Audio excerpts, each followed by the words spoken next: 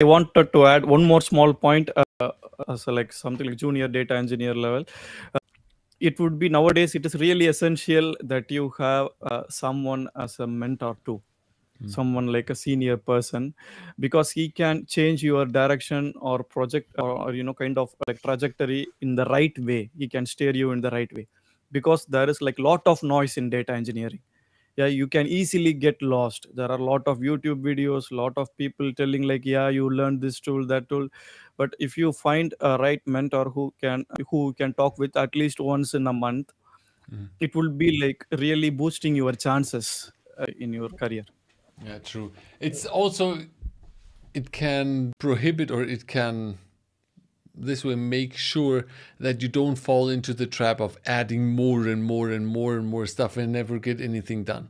Like 2 or 3 weeks ago, I had a discussion with a student where like the discussion was, okay, I want to build this on Azure. I want to add CI/CD. I want to do infrastructure as code. I want to add ML on it, and so on and so on. And I was like, okay, yes, we can do that.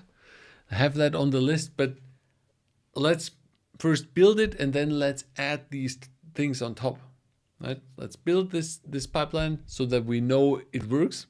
We understand the tools, and then you build CI/CD on top, and then you replace or you delete everything again, and you create this with infrastructure as code, with, for instance, with Terraform. And I think that is very important to have like a mentor say to you when it's the case, like, okay, you're trying to do too much at once. Try to focus on the important stuff, and this is the important stuff for now. Yeah.